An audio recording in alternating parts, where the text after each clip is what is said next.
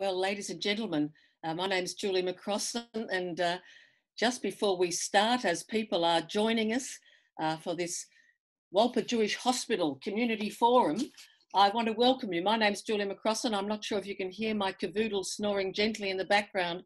These are the pleasures of Zoom meetings. This evening, in a few minutes' time, we will be offering you a look at what our young people, our children and our adolescents are thinking about and feeling, and we'll be offering you expert advice and reflections upon what we can do as parents, as grandparents, as teachers and as community leaders to make our children feel safe in this time of COVID-19. We're calling our session, as I think you know, Managing the Mental Health of Children and Young People in the Age of COVID-19. And it's all hosted by Wolper Jewish Hospital and also a special partner who we'll hear about shortly. I can still see quite a few people coming in, so I'll just say a couple more things before we begin.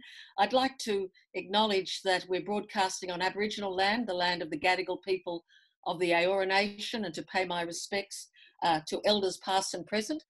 I'm pleased to let you know that we have 3 community leaders who will be talking to you about not just this forum, but this forum as part of a series of forums in the age of COVID-19, and we'll have that explained to you.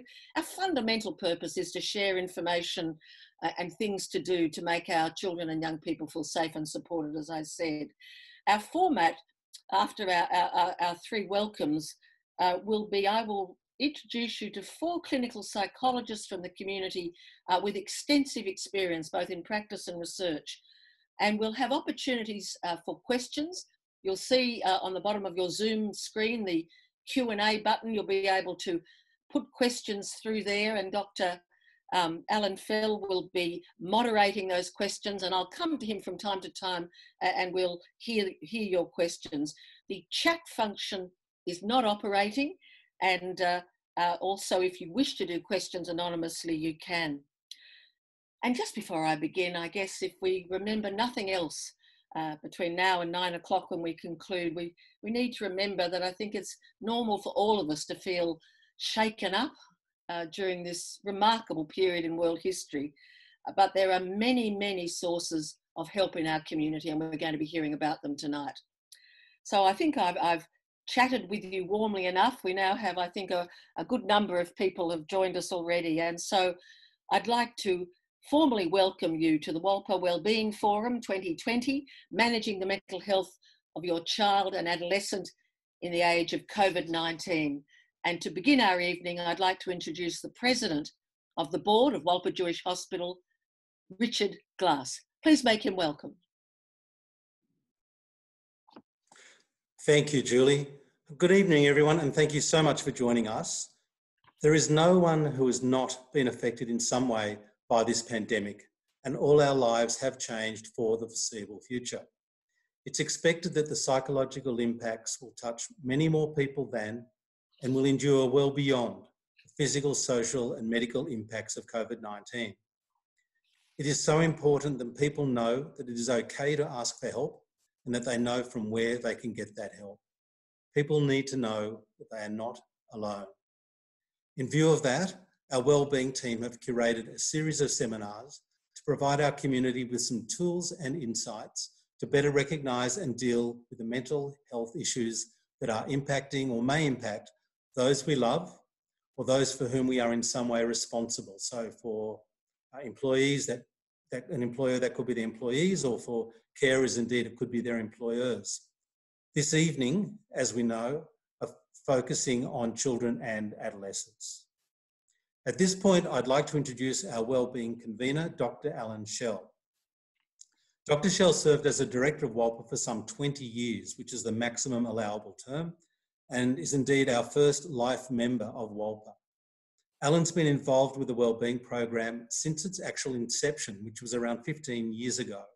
And when Alan stood down from the board, we asked him if he would continue his leadership of our Wellbeing program. And we were delighted that he agreed. And to do so, pardon me, and he's ably supported by Ruth Guth, our Community Partnership Officer, Michelle Stockley, our Marketing Manager, and Josephine Holland, the Chair of our Community Partnership Committee. So, ladies and gentlemen, I really hope you enjoyed this evening's discussions, and I will now hand over to Dr. Alan Schell. Thank you. Thank you, Richard, for those kind words and support. Obviously, we're extremely fortunate to have a wonderful range of organisations that offer support at times like this. And I'm very proud to say that Wolper Jewish Hospital has been part of that community support for over 60 years now. While Wolper provides the Jewish and general community with first-class post-operative rehabilitation, geriatric and palliative care services, it also supports many other worthwhile organisations through its own charitable foundation.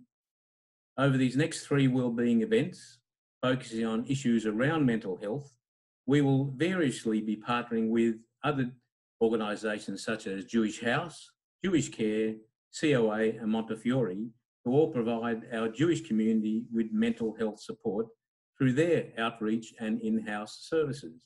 Of course, there are other very well established and highly respected community support services such as Lifeline, Beyond Blue and Kids Helpline that are there when you or somebody else close to you needs them.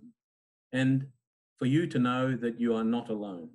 Anyway, enough from me, because we're going to have some wonderful speakers here this evening. And back to our very favourite MC, Julie McCrossin. Thank you very much, Alan. And can I just say to everybody, Alan and I are used to being in a great big theatre in Bondi Junction with hundreds of people in front of us, and now we can only see a few people. And so what I would like to introduce, and even I'm talking to everybody, we've got well over 100 people already who've joined us. This action is clapping in the deaf community. So I would now like us all, I'd like to invite those people who are on the screen and people at home to just thank Alan Schell for all that service and for his work as a question moderator tonight. Thank you very much, and we'll be doing lots of clapping as we go along. Well, ladies and gentlemen, our partner tonight with this wonderful forum is the Jewish House, the independent non-government service, and the CEO, Rabbi Mendel Costello AM, who has joined us before at these community wellbeing forums, is going to say some words. I'll just simply say, as we're talking about uncertainty and its impact on children and young people tonight, that Jewish House helps people of all ages in all sorts of crises and all sorts of need. And Rabbi Costello is a chaplain in many hospitals and schools, and he has experience in supporting people in all sorts of times of uncertainty. He's also currently a commissioner with the National Mental Health Commission. So if you could, with our clapping, welcome the Rabbi to say some words. Thank you. Thank you very much, Julie. It's wonderful to be here and to be partnering once again with Wolper. My relationship with Wolper goes back 30 years of regular visits and lots of different programs over the years. So it's wonderful once again to be working closely with Wolper. I've been asked just to say a few words about Jewish House, what we're about, what we do, and a little bit what we've been doing in these uncertain times with COVID. So Jewish House is a crisis organization. We sort of like to describe it a little bit like the emergency room in the welfare space, which means that we are very available. We've got a crisis line which operates 24 hours, 7 days a week for people that are going through a crisis, whether it's suicide risk or whether it's accommodation or whether it's other kinds of difficult times, DV, whatever it may be. So that's I guess the entry point, and like in the case of an emergency room where it's very available. The other thing about an emergency room is that there's a lot of varied services that you can get very quickly, and quite a lot of it, but short term. And therefore, the kind of services that we've got is we've got accommodation. So we've got 12 beds in our Flood Street site, but we now have over 80 beds in other sites, working with the government and other programs to be able to have accommodation available. Some is emergency short-term accommodation, and there's some that's subsidized longer-term sort of accommodation. We also have a team of psychologists, and we both build that psychology to make it more available. And as you would know, now with COVID, there's the opportunity to do that online as well, the telehealth. So very important. And, you know, I'm sure we'll hear a lot more about psychology and the impact that it can have when people are struggling. We also have a large team of case managers, of social workers that are available and work across different programs to help people navigate all the different services that are out there and advocate for them. We also have pastoral care as a strong part of what we do, and as part of that, we also have a chaplaincy program and hospital visits. So we probably see about 60 to 80 patients a week across the different hospitals. We also support some of the people in nursing homes. I'm the rabbi for Maccabi, for Redham School, supporting also BJE and many other organizations, working closely with them.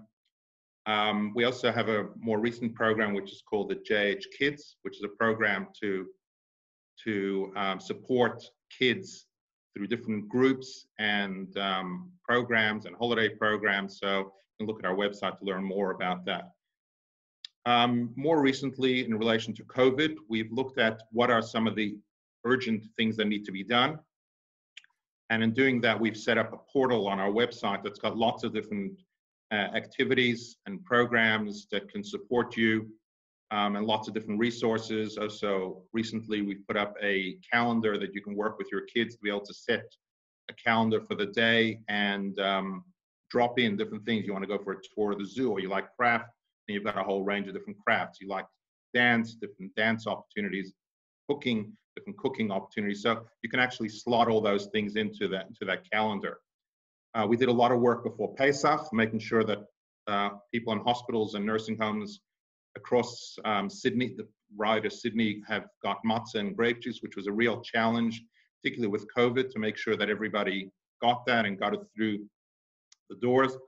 One of the other interesting challenges is people staying in hotels, particularly for Pesach, to be able to, with quarantine, to be able to get matzah and wine through, which was a real challenge. And I'm happy to say that more recently, we've now organized kosher food that will flow through there. We also worked with pharmacy to be able to have pharmacy. We also set up a strong psychology. So we have probably around 30 psychologists and counselors that are available for brief sessions, but the idea is to introduce people more to counseling and psychology, and then if they need it, to be able to make appointments and see psychologists in a more comprehensive way. With JH Kids, again, we've got different programs, but looking forward, some of the big issues that are I think coming forward are obviously family relationships and some of the stresses that happen in relationships, and giving families tools to be able to work through some of those stresses, and also looking at jobs. And I think that's really, you know, being able to support people and provide people support with that. As you would have seen also from the National Mental Health Commission, lots of different programs that have been put through to be able to support people with their mental health.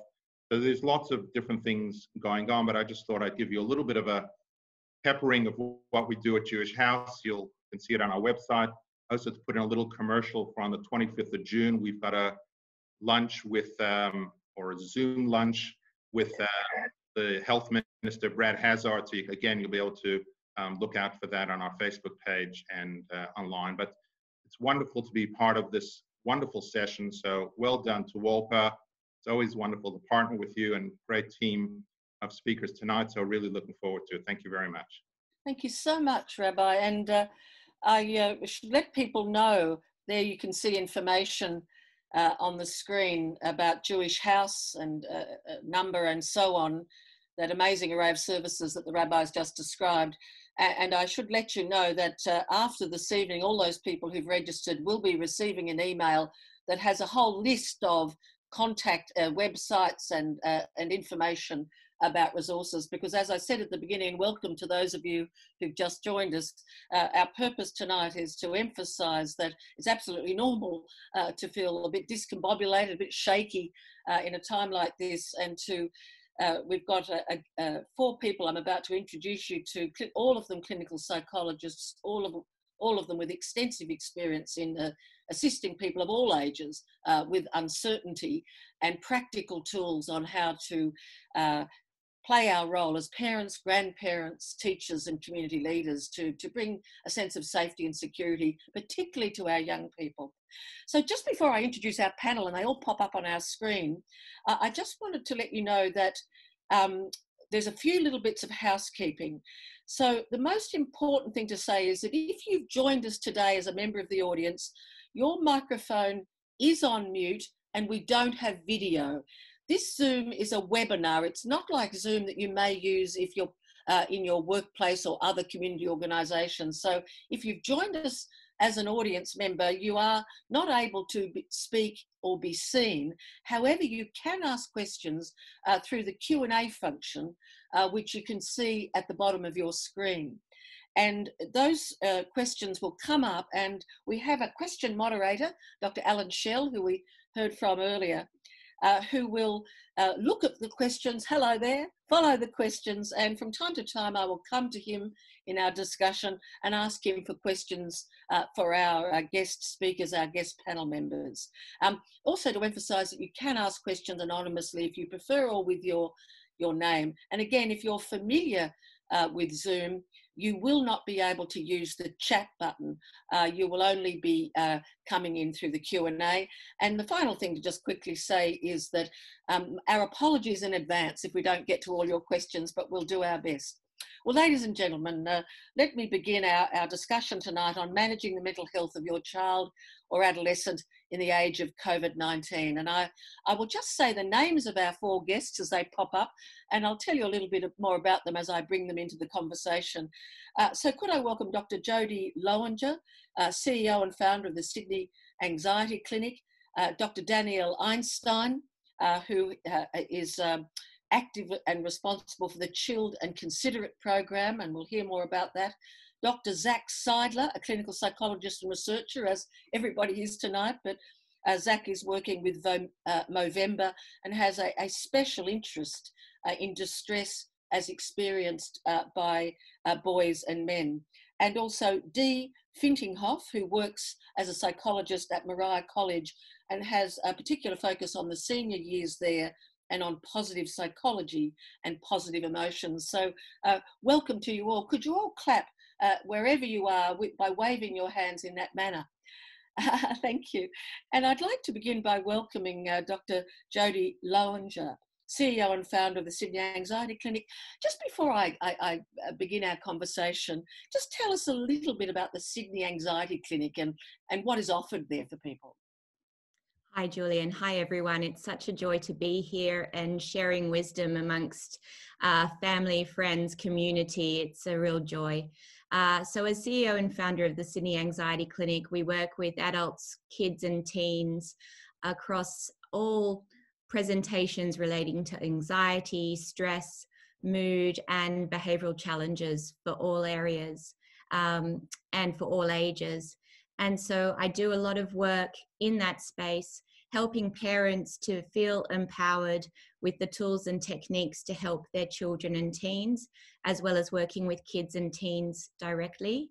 And the other hat that I wear is in my work as a performance coach through my other organization, which is called Mind Strength. And in that, I'm a performance coach to school principals and to business leaders.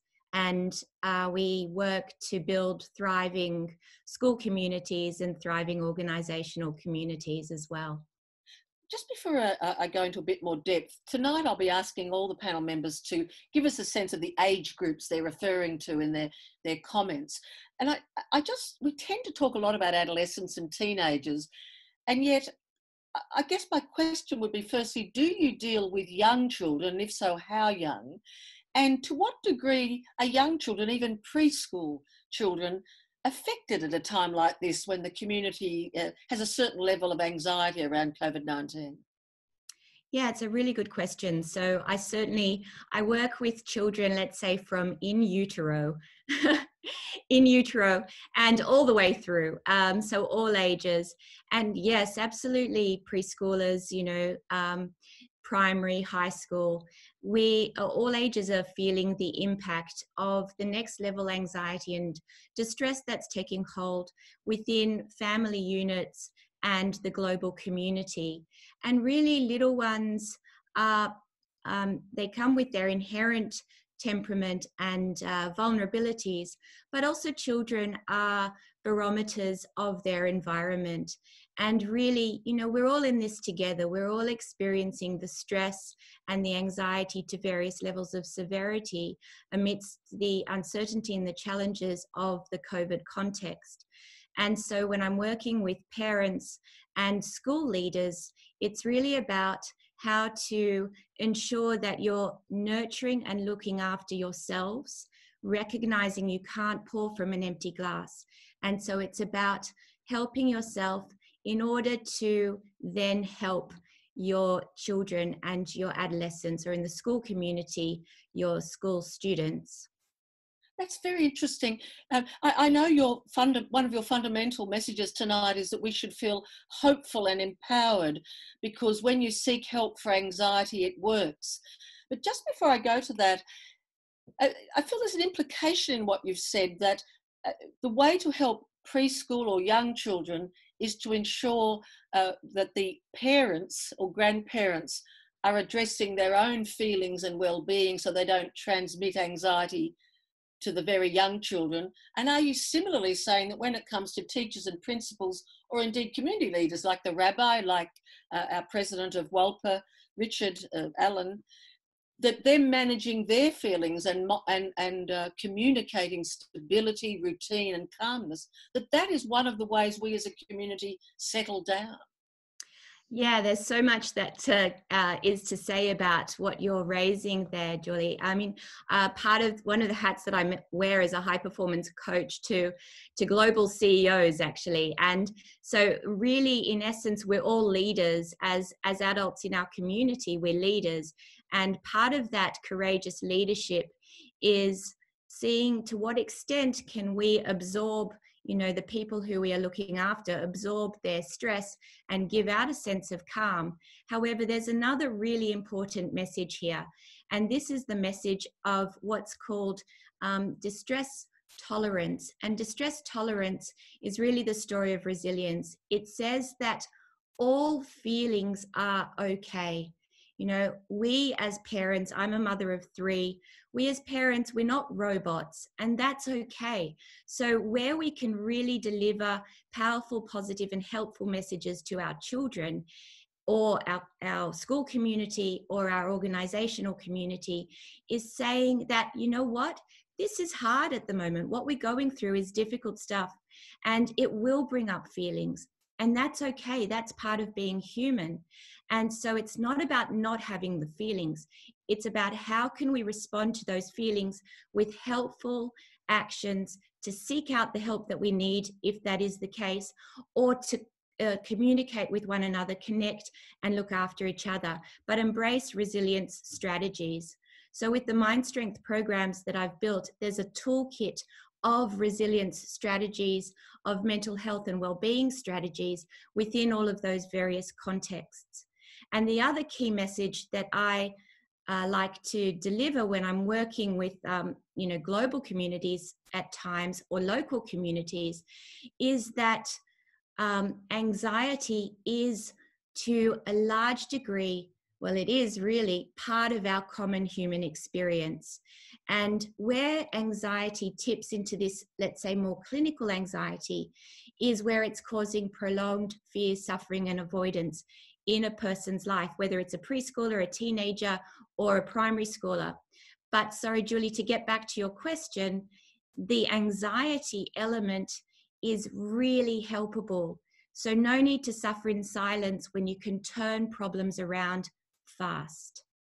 What I'd like to do, just before I come to that question of what should we look for in our young children or our adolescents that might mean they do have what I think is called clinical anxiety, and I think you used the expression there, prolonged fear, suffering and avoidance. I'd like to unpack that a little in a moment, but just before I come to that, you've indicated this notion that it's normal to feel anxious at this time, and there are strategies to nurture resilience. obviously you can't do your whole work in a little interview like this, but could you give us a couple of examples for parents and grandparents listening of what they can do to try and support the children and adolescents in their families to be resilient? Yeah, with absolute pleasure. I feel like I'm sort of pouring my heart out to the world at the moment to share strategies on scale. So it's an absolute joy to do that. Really a toolkit, a powerful, practical go-to that we can all embrace is when we're grappling with uncertainty, our mind will pummel us. Worry will take us into the future. And that's what worry does. It's trying to build certainty in the uncertainty. But in essence, it just makes us feel more uncertain rather than less uncertain. So if we can start to notice when worry is taking hold, and worry is bossing us around, let's say, see if you can bring yourself back to the present moment. Sometimes it's using your breath, long, slow out breath. Bring yourself back to the present moment and try and tip your mindset from worry, which is typically focusing on our threats and focusing on all the things that are out of our control, back to problem solving. Problem solving is focusing on what can I bring into my control in the present moment? How can I build effort and efficacy around the things that are in my control in the present moment? Problem solving is solution oriented. It's typically more focused on effort and building out an action plan in the present moment. It's really something that we can feel empowered around to utilize that mini practical strategy. And it could be a breathing exercise. It could be going for a walk, going for a swim, talking to a friend. That's a personal strategy. What I'm hearing from you, Jodie, is that one of the ways we can help our children and our adolescents is to help ourselves. That it's not necessarily what we're saying, it's modeling self-knowledge and self-management. Is that something of what you're saying? It absolutely is. It's modeling that. It's being a role model of resilience. And then the most powerful thing, parents have got a magnificent opportunity, particularly in this COVID context, to connect with your children and your preschoolers and your teenagers. So seeking out the opportunities to connect is invaluable. And sometimes you've got to pick your moments. Oftentimes bedtime is a precious opportunity to do that and help to empower your children and your teenagers by validating their emotions. That is checking in, acknowledging their emotions and asking open-ended questions with your end goal in mind. So if you want your children or your teenager to feel better, let's say they've got a problem that they're experiencing, you can say, what do you think you can do to help yourself with this particular situation? And that opens the discussion. So it facilitates, it's a facilitation role that moves your children to feeling empowered in creating the solutions, but then it's collaboration as well. So in this context, when we've been in a home environment, for me, it has absolutely been one of the silver linings is having had these opportunities to connect with my children. I think this issue of listening, not telling, is going to come through a lot tonight. Yes. Look, I want to ask you one more thing, and then I'll invite another panel member in. And I just want to note, I was affected by what Rabbi Castell said earlier to the issue of employment. And I'm thinking, this isn't just an era of uncertainty in the sense of free-floating global anxiety over the dangers of this COVID-19, we've also got this immensely significant economic effect. And we know that there are many people in the Jewish community who are not well off and for whom this will be an economic experience. And I'm thinking, that's another challenge for parents and grandparents, isn't it? That if they are having some financial struggles, to try not to let that bleed into the children. It must be a very hard thing to do, not to make the children aware of it. It is very hard, and because perceived anxiety is our perception of threat, anxiety is the fight or flight, and in the COVID context, to a substantial degree, it has been real threat. You know, there's been threat to livelihood around the world, but there's been also threat to our very lives in various places around the world. So some people more vulnerable than others. But I suppose what this has tipped into, if I can bring it back to, let's say, the Sydney Anxiety Clinic and our capacity to extend reach, as Rabbi Castell was saying, the beautiful capacity to extend reach to all sectors of the community. So at Sydney Anxiety Clinic, what we were able to do, we were moving in this direction, but COVID enabled us to build a hybrid level of clinical care. And what I mean by hybrid is being able to offer not just face-to-face therapy, but exactly as we're doing now, technologically driven video conferencing therapy, which hasn't impacted our capacity to help people. In fact, it has absolutely supercharged our capacity to help people. And so whoever it is, whatever you're going through, we live in such a wonderful, wonderful society where there are next level services available. So please, please, please do not suffer in silence. We've got to break down stigma and seek out the help that you need.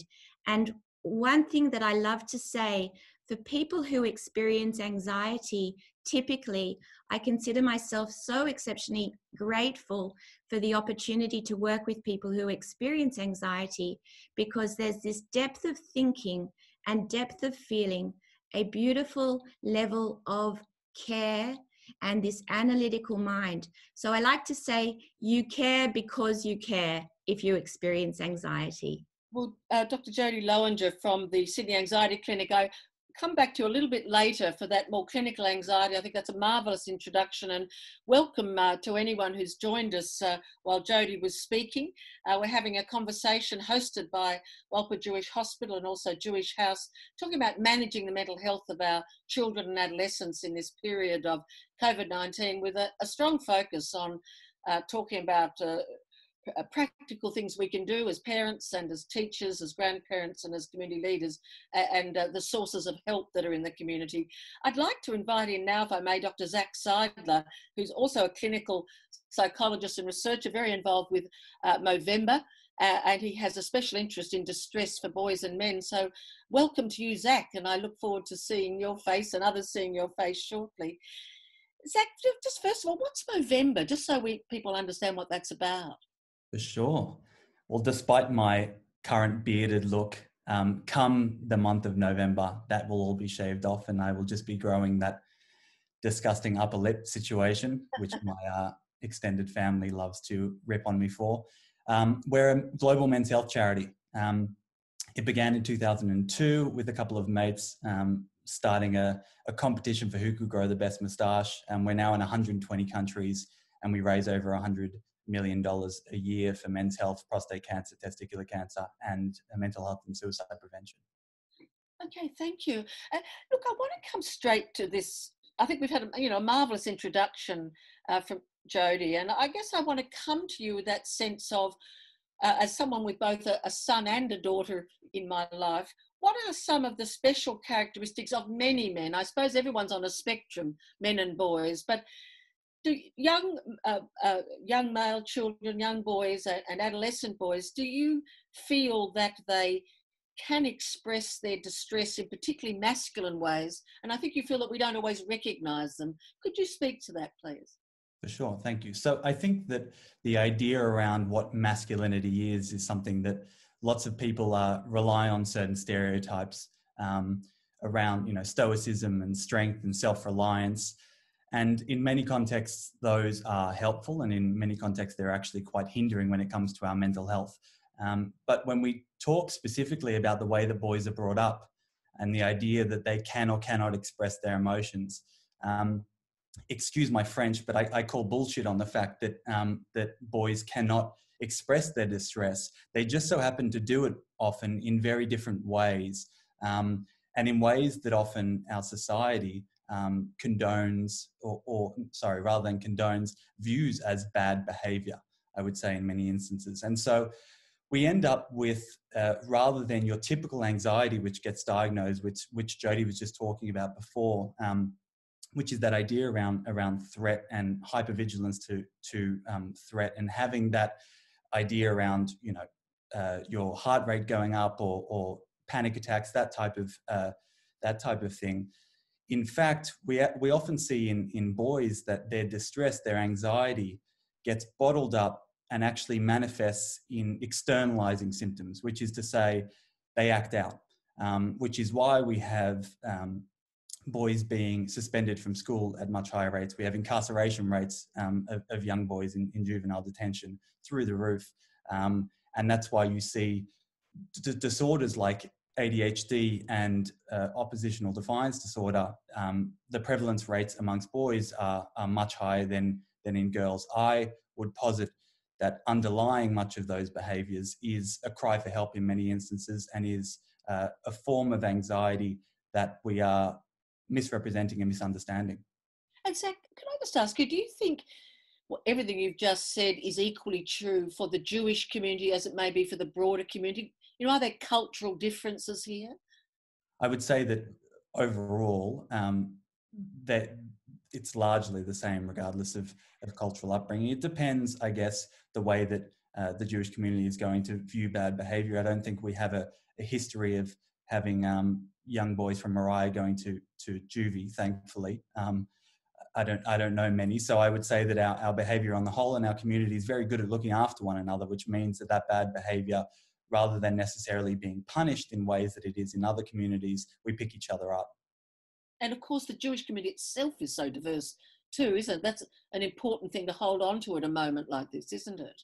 Exactly. The image of the young Jewish boy who's studious and on the way to law or medicine, that's just not true for every Jewish boy. I'm not saying it isn't for a lot, but not everyone.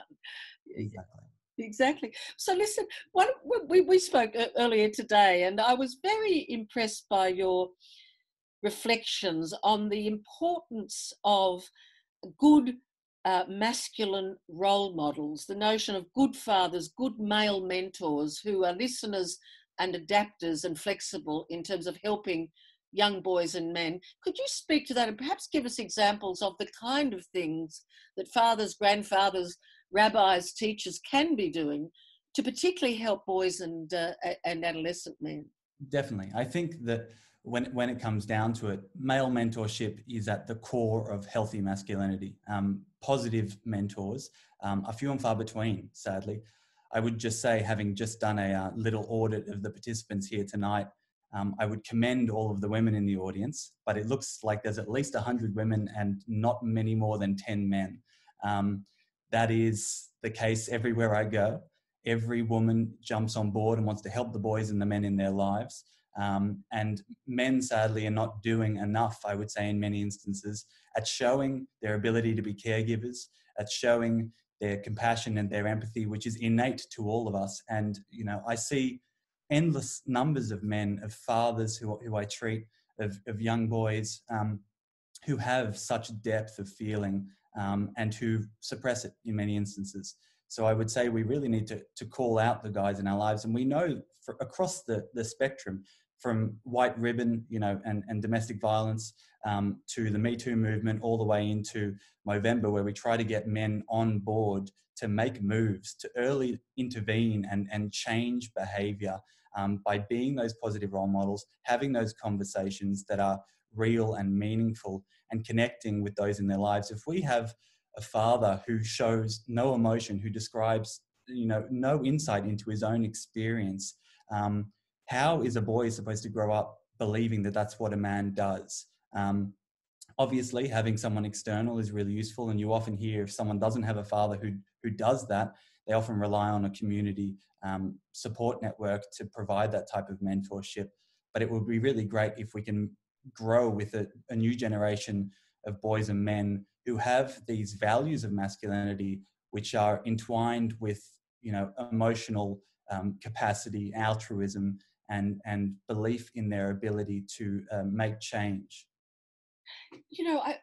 I listen to what you're saying, and yet there's a part of me that says, while they're so admirable, and I'm hoping that my heavily pregnant 28-year-old daughter, whose husband turns out to be the man you describe, and I think there's every hope.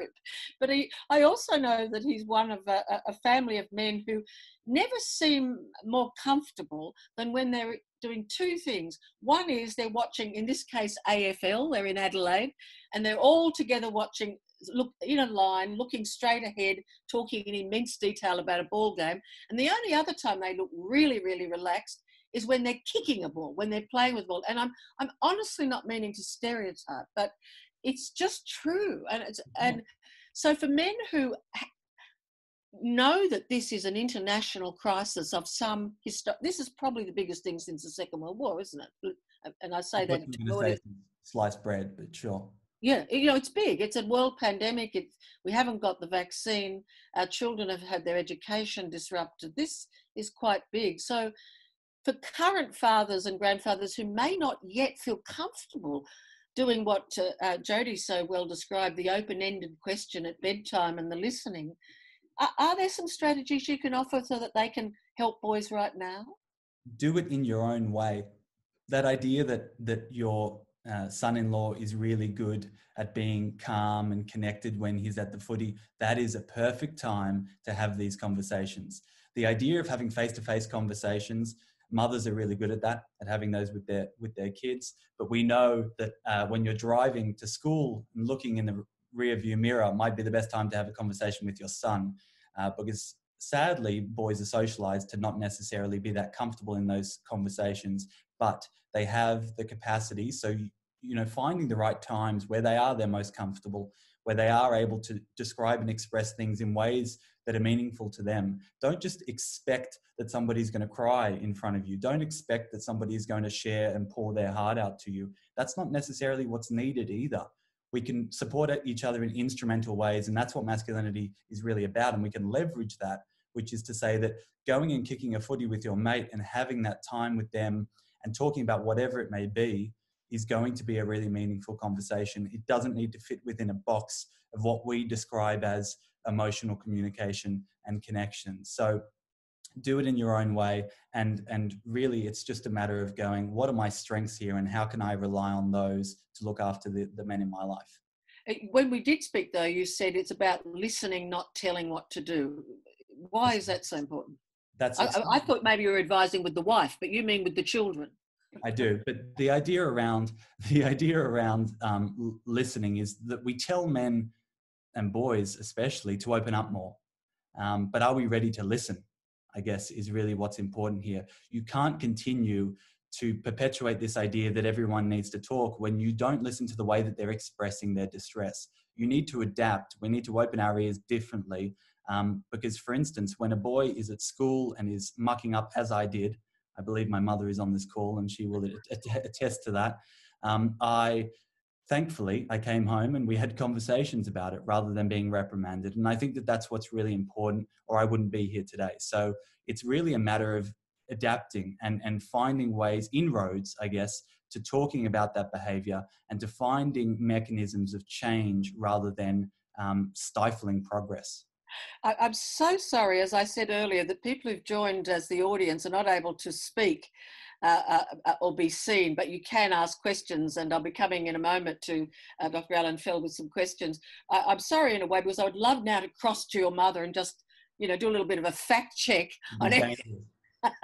But thank you so much, Zac Seidler. And I will, as I indicated to Jodie, I'll come back to that question of suicide prevention, that harder end, a little bit later. But if you've just joined us, we've heard from two of our speakers, Dr. Jodie Lowinger from the Sydney Anxiety Clinic and Dr. Zac Seidler from Movember, one of the 4 clinical psychologists and researchers we have for you tonight as we look at helping our children and adolescents in this time of COVID-19. And Dr. Alan Schell has been monitoring the questions. Alan, have you got some questions that I'll put to Jack and Jodie and Zac at this point, and then I'll bring in our other 2 members.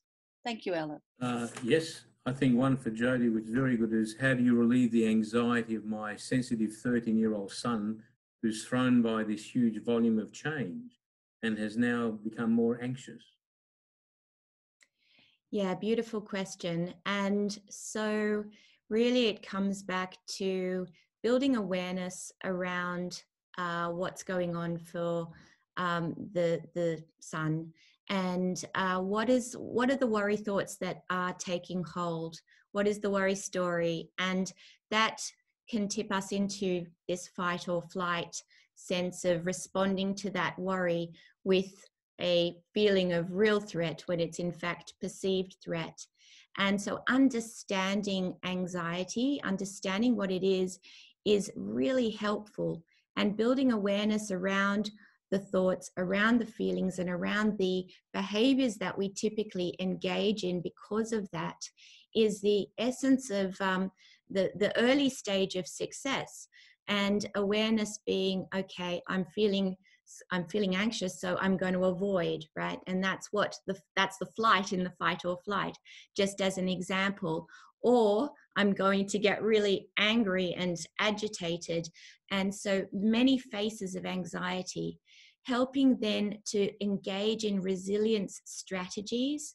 So how to build in a pause between situation and how the child responds to that situation is very powerful, very helpful. And there's many variations to that, stopping, taking a slow out breath, helping the child to engage in the present moment.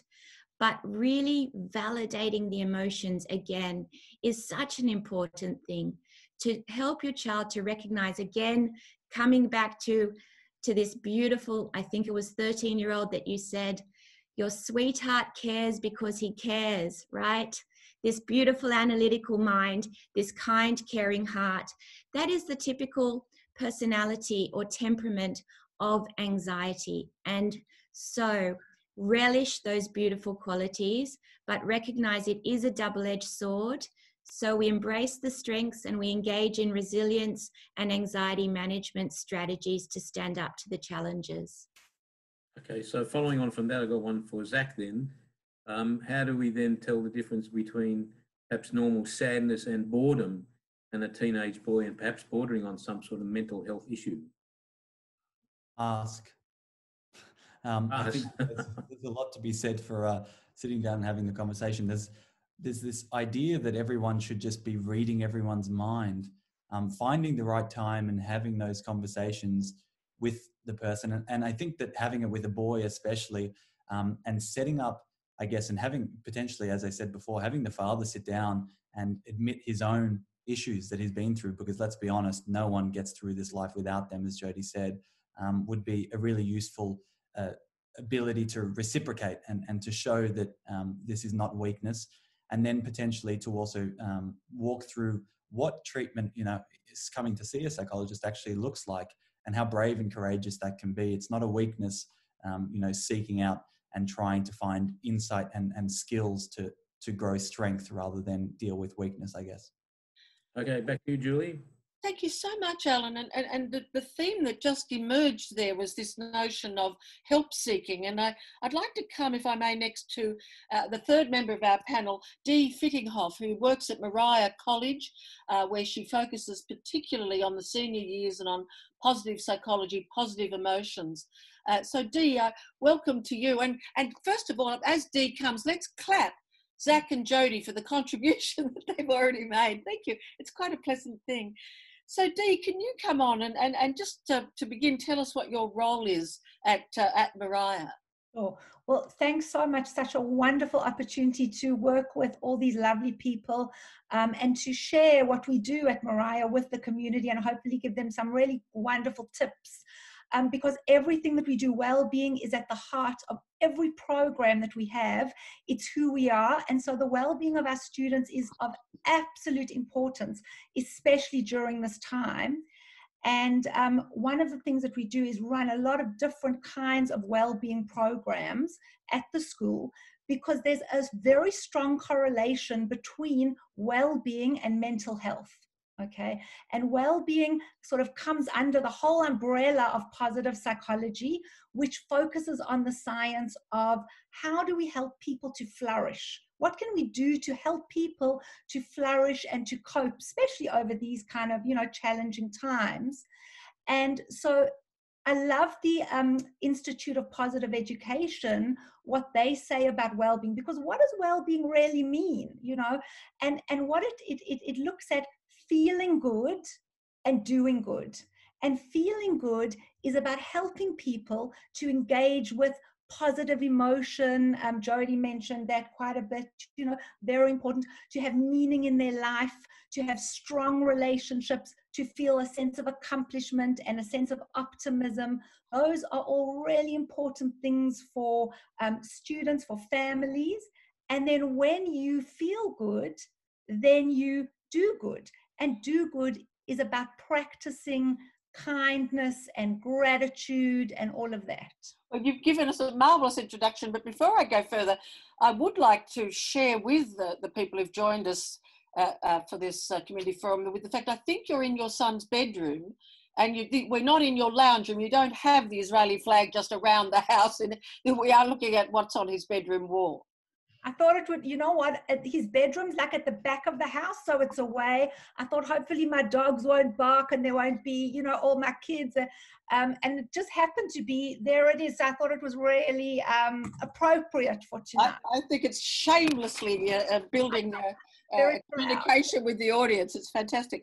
Look, we spoke earlier today, and I'd just like to run through some of these terms because for those who've joined us, we're very much wanting to focus on the fact that it is normal for our children and indeed ourselves to feel a bit disorientated, a bit anxious with the pressures of COVID-19, both economic and in health terms. But there is many sources of support within the community and positive things we can do. And I said to you, I wanted to hear from you, what would be your advice to parents and grandparents? And one of the things you said was the aeroplane message. Can you just explain what that is and how it might help? Absolutely. I think we've all forgotten what it's like to be on an aeroplane because no one's been, you know, but when they say on aeroplanes, you know, that you should put your own oxygen mask on if you need it, and then your child, I think there's a very important message there for all of us psychologically, and that is, if you're okay, then your child is okay. And I think Jodie already said, you know, a little bit about that, and I want to just reiterate and you know, build on that, because I think it's very important what positive emotion is about. It's not to say that everything always has to be, you know, rainbows and happiness and all positive. It's actually acknowledging with your child. And I'm specifically talking with teens, but you can do this with children of all ages, obviously developmentally in an appropriate way. But it's acknowledging with your child, you know what, this is a really scary time. And sometimes it's been really difficult and hard for us. And sometimes we actually are unsure about what's going to happen. But, and this is where the positive emotion comes in, but you know what, we're all in this together. We are here to support you. We're here to listen to you. We've got great leaders at our school, in our community, and we are going to get through this together. And that we do know, so that you are giving kids a sense of hope and optimism, but also acknowledging that this is a really difficult time. And is part of that airplane image, you know, you put the oxygen on yourself before you put it on the child, which must in practice, I've often thought it would actually be quite a hard thing to do if you ever were on a plane and that happened. Your instinct is to help the child. But you know, is part of that with one's own friends or peers, advisors, to deal with the avalanche. I mean, many of us care deeply about the United States, and what's happening there now is very disconcerting. I happen to be, my mother was a Londoner, and to see England apparently not handling COVID-19 very well, I find personally very painful. Israel is in a turbulent state at the moment. So there are many external factors in the news, and our children through social media and television and so on absorb that. Do we need to deal with our own feelings about that so we can then speak in a calm manner with our children?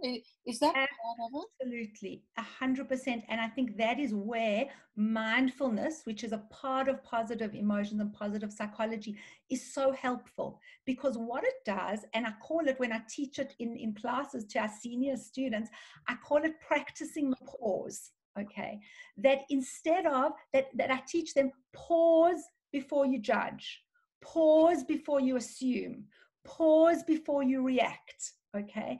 Have that moment just to think things through before you react or respond. And what is the difference between that?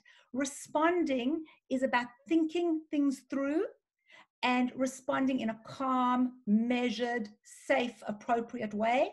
Or do you just react blindly, you know, and shoot from the hips? I think it's very, very important. And Jodie mentioned it as well, about mindfulness, just being very mindful of present moment breathing so that you can do that. And when Dr. Fell asked the question about the 13-year-old, there was I think it was in that context, the issue of encouraging help seeking. Can you tell us a little bit about what the sort of messages are you're discussing with the children at Moriah? And do you mention specific services, or is it more a general approach? Mm-hmm.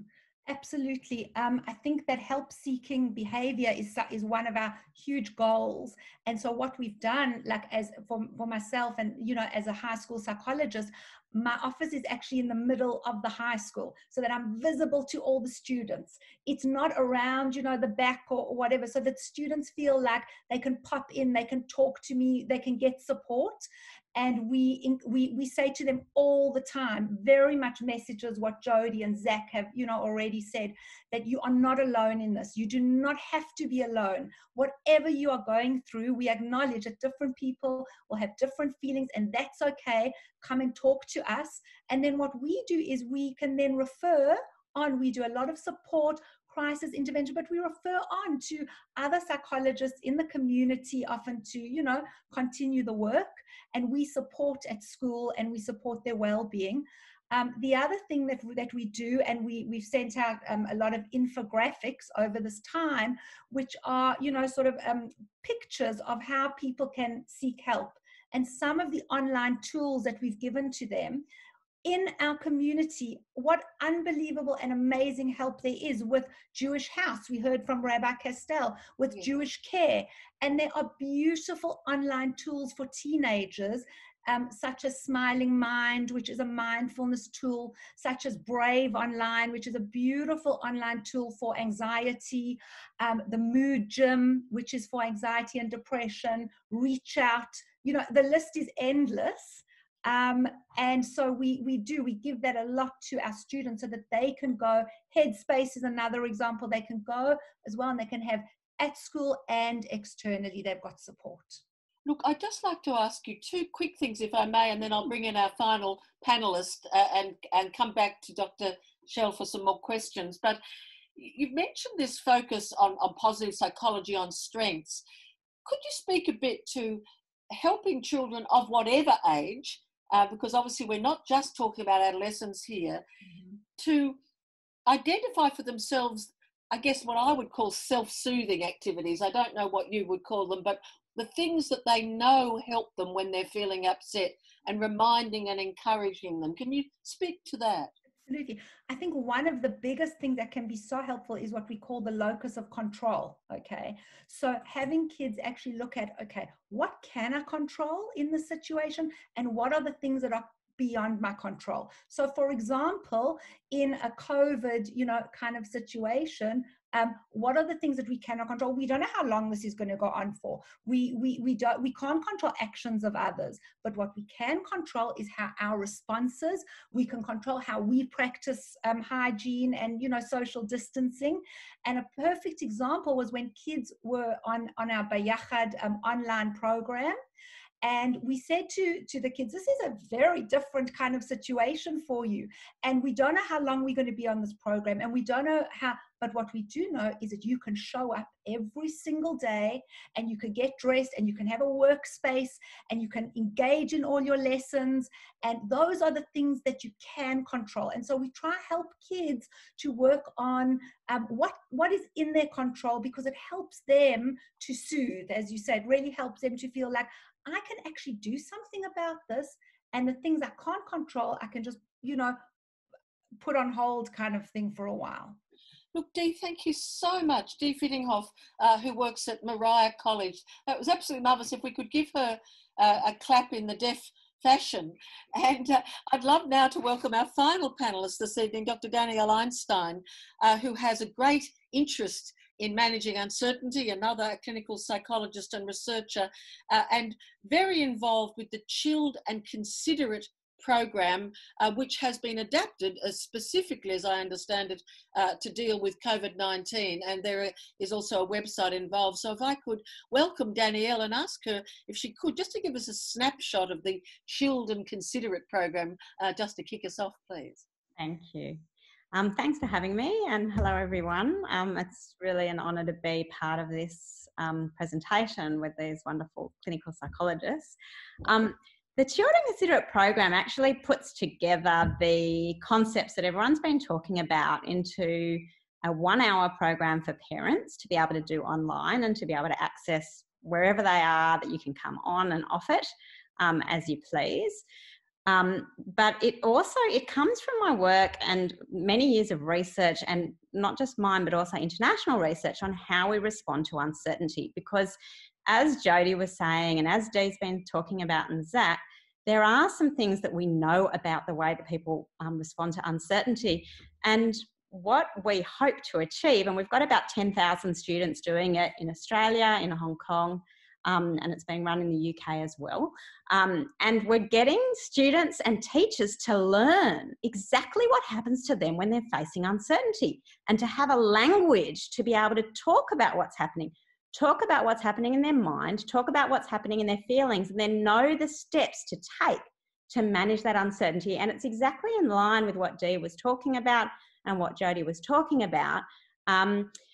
The only difference I would say in all that is that when I talk about how we respond to uncertainty, I like to talk about how we always think, people hear about anxiety as being a big reaction because we've had so much awareness about mental health and about and focus on that in our schools and in our communities, that we think anxiety, big fight or flight.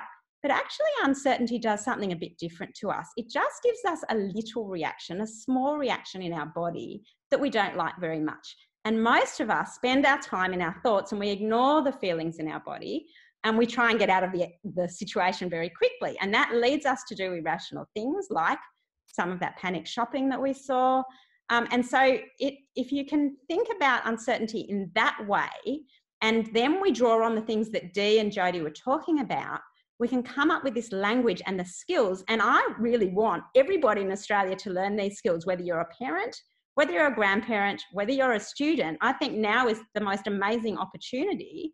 I know it's scary, but it's a great opportunity.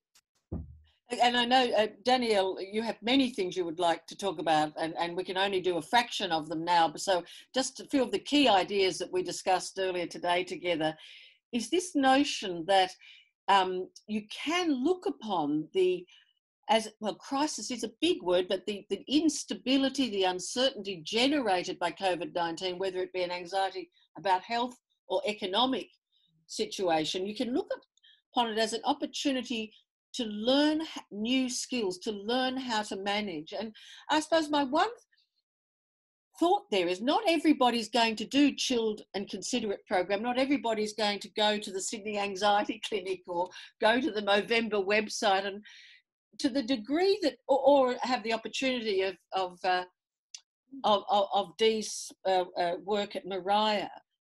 Or so what I was going to say to you, are there one or two things we can share with people as strategies? Or am I wrong? Should we be saying, clinical psychologists, no, you can't just wing this. You actually, to do right by your children and your students, you need to do some structured work about this. What would be your response, Danielle? I do think we need to take at least an hour, maybe an hour and a half, and then practice these little skills, which Dee and Zac and Jodie would know don't take us long to put in practice at the time. They just take specifics. Okay, so we talk about little what-if bombs, which is when you're facing an uncertainty in an important situation, or just uncertainty now, it's finances, it's been health. We think, for our students, let's think about our teenagers, because that's what this topic is. What if I drop a class in maths now that I'm back at school and I might have missed some of the online learning or been distracted by chats? What if what if I don't get an ATAR because of the disruptions to the HSC? What if my mum gets sick? These sorts of things are these what if bombs. And what happens is when we get really into them, and we do as parents as well as students, and they rummage around the back of our mind, unfortunately they multiply. We just get more and more. Okay, so what do we do? So we need to, first of all, we can sort of staple ourselves by thinking about, when am I going to know the answer to this what if bomb? That's one of the first things, right? Because we always want to rush to the answer. It disturbs us. But I think the other thing that comes even before that Jodie was talking about is we need to be a detective, and we need to recognise that we have that what if bomb, and we need to actually then write it down and work through a couple of logical steps with it. And that's the really important learning for all of us to have right now. Shall I stop, Julie? And then, well, could you give me just to finish that?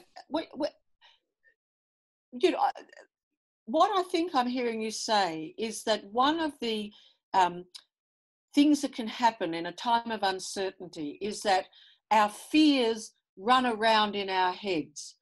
And I mean, to be honest with you, as someone who did get a tummy ache during the HSC, and this was 1971, it was a lot more stable back then. And I went to a school that had matron and we got to know each other. I have been thinking about poor kids who are doing year 12 right now. I think that's a pretty tough gig. And I think the concern that your mum might get sick, your dad might get sick or lose their job. I mean, these are quite substantial concerns. So if we were trying to help ourselves to manage our fears so we could model calmness to the children, what are you saying we do if we have those concerns, so we stop it running around and we don't look anxious in front of the kids?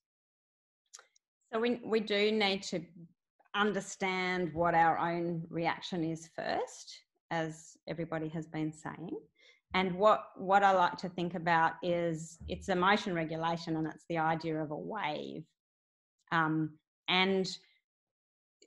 if we talk about those what ifs for a second, in terms of things that I can give people right now, Julie, for instance, financial loss has been a very big problem and worry for many, many families. It's come up in the UNICEF report last week, and many of our students are still walking around with those at the back of their mind, because families will have let it seep out a little way, okay? Because it's very hard not to talk about it when it's a big issue, and we're trying to convey to our children that it's really serious.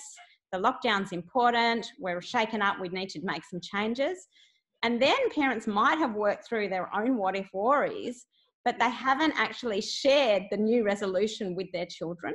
And they're not aware that that's at the back of the mind, adding on to the worries about work and schoolwork, etc., is also this fine. So when we have corrective information in and we know what is actually, now the situation has changed a bit, we do need to, and if we've done what Zac was talking about in terms of checking in and understanding what's happening in our children's minds and just listening, there are times when we can actually provide the corrective information.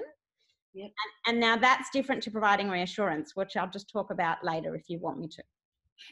That notion of corrective information, that we've got a situation where our media and our community are full of both accurate and inaccurate information and uncertainty, genuine uncertainty, so that big things are changing in the understanding of experts within a week. So it is a time of genuine uncertainty. So is what you're saying is that where you can help your children to identify inaccuracy, you can, but that really you're saying, look, we are dealing together as a family and as a community with ongoing uncertainty, but we love you, you have a home, you know, give those sort of stability messages. Is that part of what you're saying? But just keep listening, talking, open-ended questions, we're in it together. And it's about providing encouragement for them when they're struggling, but not providing that reassurance and not answering. The whole point about uncertainty and those what if thoughts is we don't know. We don't know what score you're going to get in the maths test. We don't know whether you're going to get into the university course. And I don't know whether mum is going to get sick. Now, the likelihood is now that mum isn't going to get sick because we really have got good things in place. Yes. But the problem is, as a community, and basically what feeds anxiety and what makes anxiety worse and turns it into clinical anxiety is when our children lean on us to give them reassurance all the time. So when we say, no, it's all going to be okay, that's actually not the right message to give. We can give the message of we are in it together and we will work through it together, but we don't want to take away the child's learning of how to manage worry and how to sit with uncertainty, which is what we're trying to teach in the program. Yeah. And we don't want to take away, again, similarly, if we're dealing with anxiety. So when worry does feed anxiety, and it will feed depression as well, we don't want to take away the child's ability to work through the problems themselves and see that they can manage. So we've got to support, and we can scaffold and support the help that we're giving our children, but we don't want to take the problem away because we're feeling uncomfortable, because we don't like the fact that they're unhappy. So that means the first step is to understand, and I think this is what everybody's been saying today, we have to first understand how we get affected by uncertainty and learn our own structured method to manage that. And then when our children unsettle us and we start to have worries because they've told us that they're not feeling good, or we're getting an email from school saying they haven't kept up and the school's concerned about them, we don't react to our worry. We're able to sit quietly and then listen and help, as Zac said, them work their problems through. And they're using us as a sounding board, but we're not solving it for them, and we certainly can't do it for them, and certainly not if they're teenagers. Danielle Einstein, thank you so much. So much to think about here. What I would like to do, Alan, just before I come to you for a last couple of questions, is just ask one quick question of Jodie and Zac that is just hanging over. I'm desperately hoping you can't hear my cavoodle barking in the background. If necessary, I will go and do something. But could I just come to you, Jodie, for a moment? Because my one concern is that we focused a lot on the adolescent. And I just want to get one comment from you about the preschool or younger child. And as a parent, I was always told routine is important, that structure and routine can be enormously helpful for children of all ages, but particularly for the young, mealtime, bedtime, and so on. Any observations for the very young child who is picking up on uncertainty, so we help them to feel safe and secure? For the little one, it actually is very similar messages to what has been for older children and adolescents, is helping them to learn about emotions, helping them to recognize that emotions are okay. So really to be a coach as parents, an emotion coach, is such a beautiful role that we have.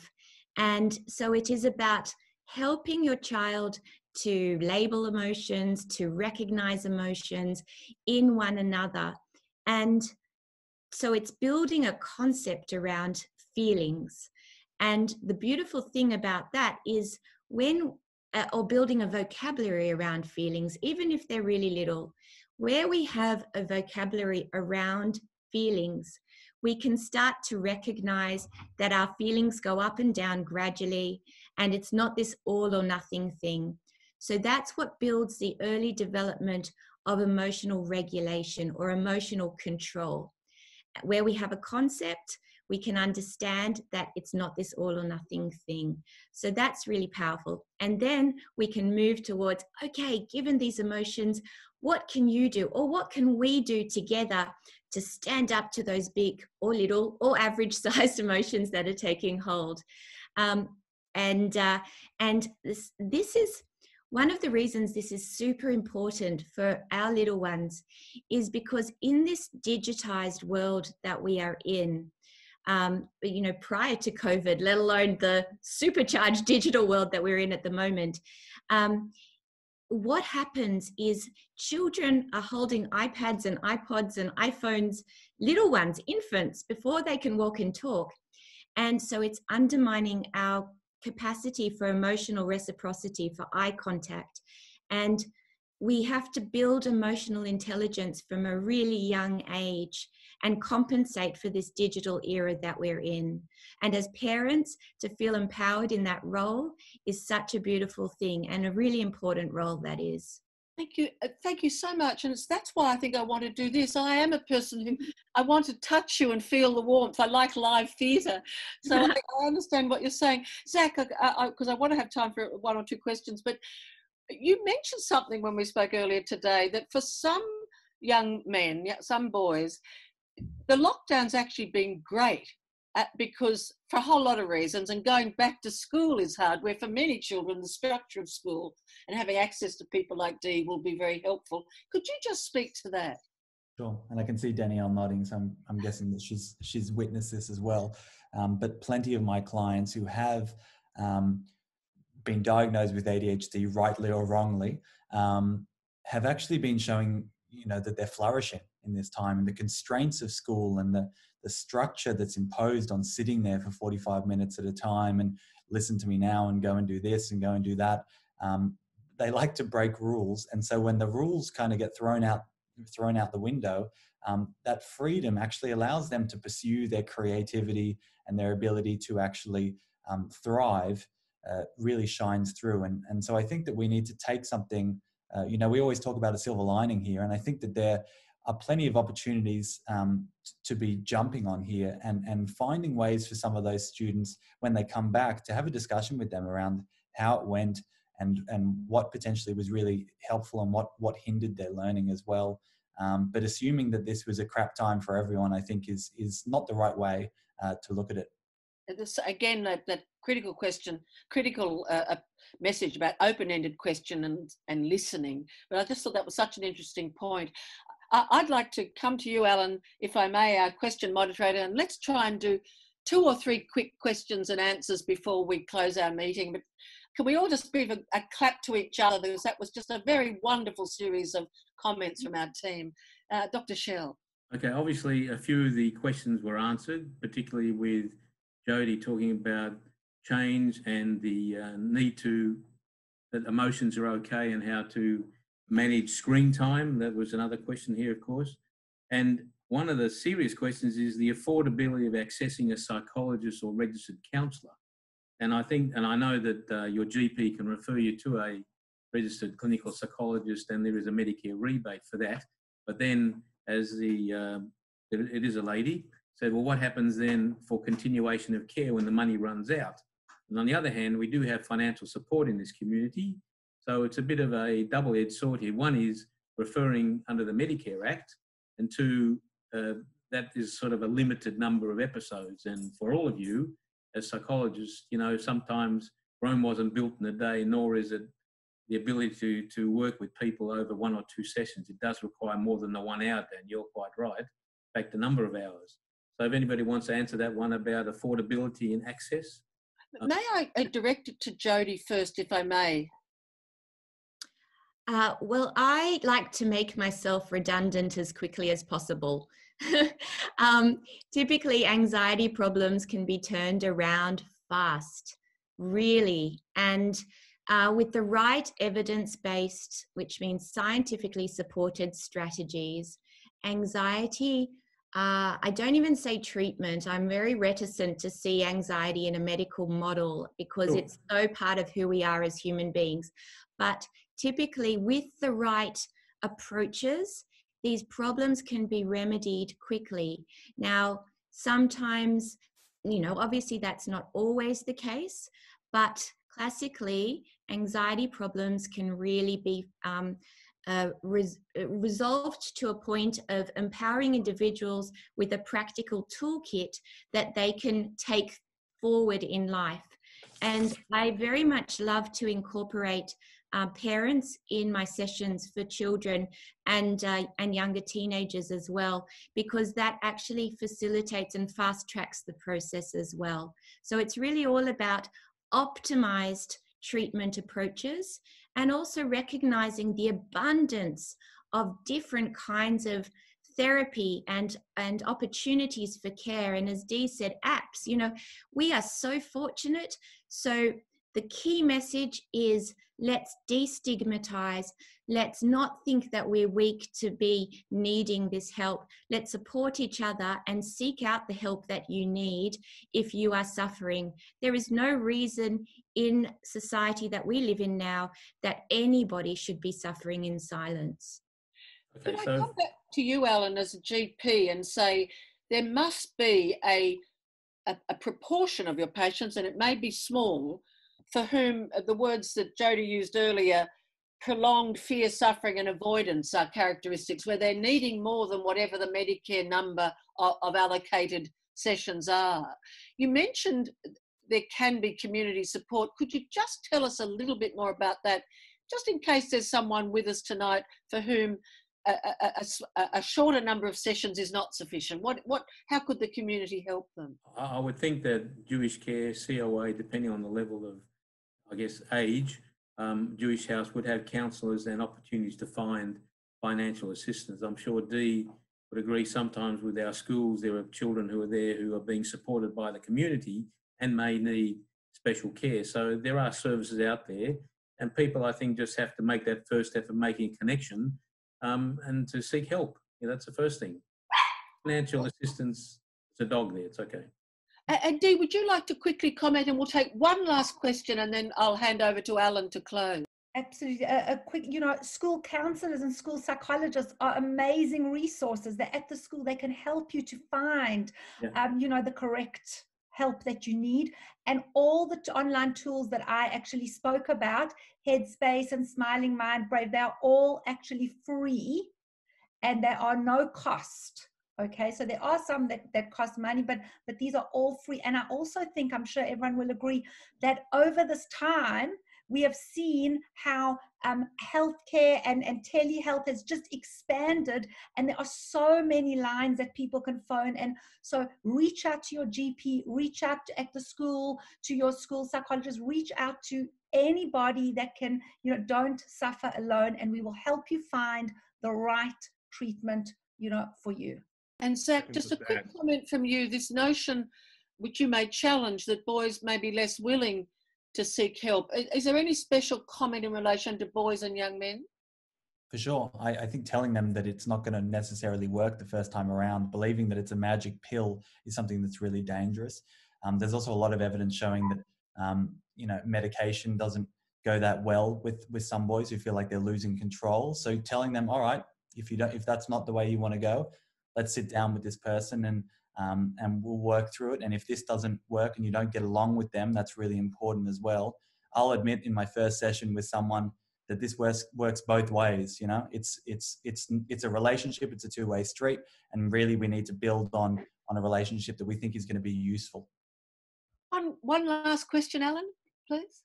Yes, but it's a very difficult one, because how do we help a reluctant teenager who refuses help? Well, what I would like to do is get, if I may, from our four people, a brief remark from each of you. Danielle, the reluctant teenager, what would you say?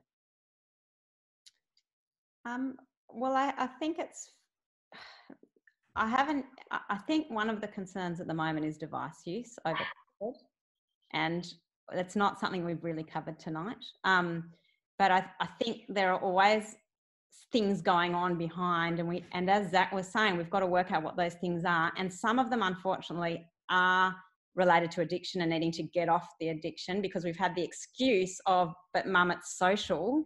So and we've all been sort of struggling in our own way, and many times our children at the moment have really had a lot of times on screens, and there are a lot of dopamine hits and other sorts of things. So I'll stop because I want everyone else to have a turn, but I think there's some other issues to think about with reluctance and what's really going on.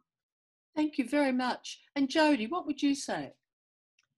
I love working with reluctant teenagers. I work with all ages. However, teenagers, there's something incredibly special about this age group, because it's so filled with complexity and filled with challenge, and a really scrutinizing audience for sure.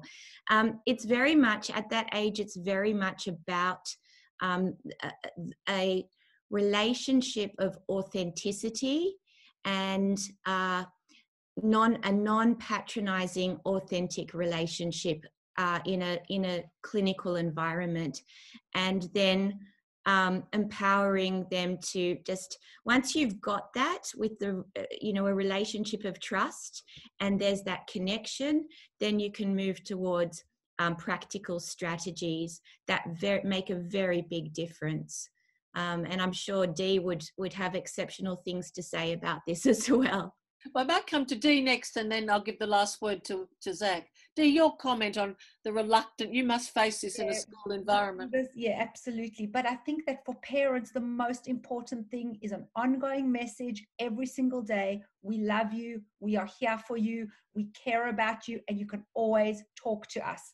And sometimes you're going to get, as parents say to me, the grunt, you know, that they just grunt at us. They don't really talk.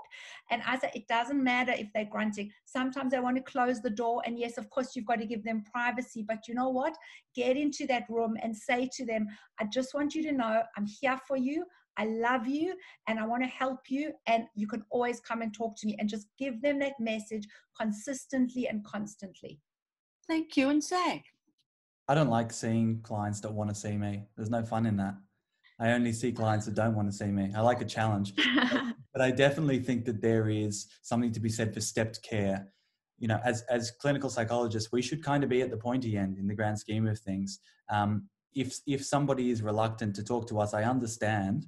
I obviously would like them to in the grand scheme of things, but there is definitely other support processes throughout the way where we can integrate them into a system that eventually gets hopefully to them connecting with us. So firstly, finding a mentor and someone who's going to be able to get across to them if they're not going to listen to you, linking up with their friends, having meaningful conversations, getting, you know, a grandfather, whoever it may be, to work through that relationship. Don't expect this to be, happen in the blink of an eye.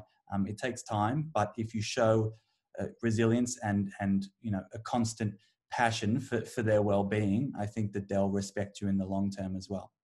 Well, ladies and gentlemen, I'm going to pass in just one moment to Dr. Schell to close proceedings, but can I just say what an enormous pleasure it's been to talk to all of you. And I would just like to say, I didn't raise it in the conversation, I just forgot, but I think Zac's reference to positive masculinity is such an important message. And as a daughter, I would say it's very important for girls too, as well as boys. So thank you for that message and that encouragement to men in the community and fathers to be proactive. And Alan, take it away. Thank you so much. Yeah, thanks, Julie. Thanks very much. Obviously, there are many questions. We've got a few late ones here now. I think the big one has been about screen time, and are we actually being effective in continuing with screen time? And you're saying that we have all this access to lots of websites, so that requires a bit of intelligence to find out which one is not fake news or fake advice. That's a big problem for all of us. So I think, you know, as we have another 2 sessions coming up over next 4 weeks, then we'll have an opportunity to answer some of these questions that have come in a bit late, but are very relevant. And I can only say that it's been only the beginning of the journey for some people who've just come in. You know, as they said, there's been an opportunity to focus, to see what's happening in your household, and maybe to then seek help because you see there are problems. And it's been a wonderful evening of information. And I hope that people are not afraid to ask Jewish Care for financial assistance. They're there to help us, COA, older people. So we really have, and all the other services out there, the social work system is there to help us access, obviously. So thank you again to Julie, our wonderful MC. I'd like to say that to all our attendees who have been excellent, and we appreciate. We will, with their permission, provide people with their details for contact in the email that goes out with other information about our other community services that are available.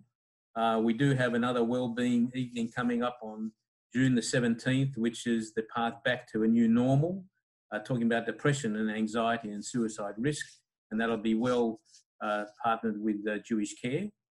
And of course, all I can say is that this has been a bit different to our usual seminars, because we usually like to say thank you and good night, but we'd like to say thank you and good night. Thank you to Julie, thank you attendees, thank you everybody. We had well over 100 people for most of the evening, and we look forward to catching up with you on the 17th of June.